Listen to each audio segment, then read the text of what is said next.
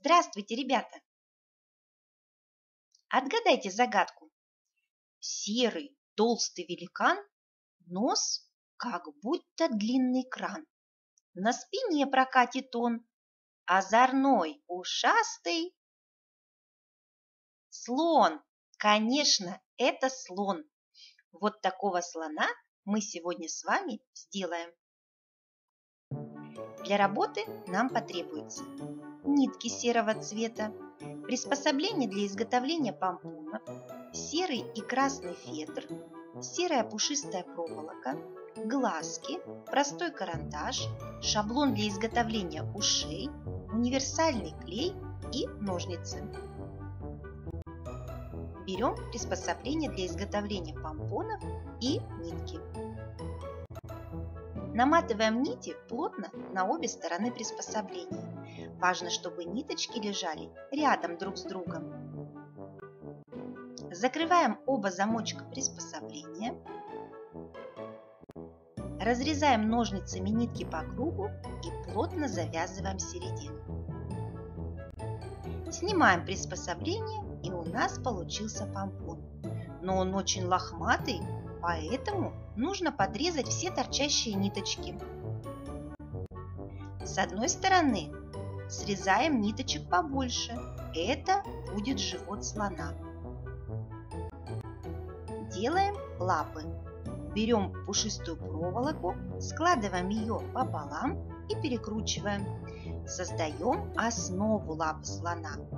Оставляем длинные концы. Одним концом проволоки обматываем лапу слона и вторым концом проволоки обматываем лапу, утолщая ее. Делаем еще 3 точно такие же лапы. А теперь мастерим хобот. Берем пушистую проволоку, сгибаем ее пополам и перекручиваем до середины. Одним концом проволоки обматываем хобот слона и вторым концом проволоки обматываем хобот, утолщая его. Берем дополнительную проволоку и наматываем на хобот, утолщаем его с одной стороны. Хобот слона готов. Теперь берем шаблон для изготовления ушей.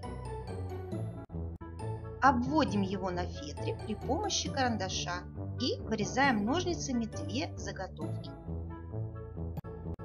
Из красного фетра вырезаем рот. Делаем хвостик. Отрезаем небольшой кусочек проволоки. Конец загибаем. Вот такой хвост у нас получился. Вот все детали для сборки слона готовы.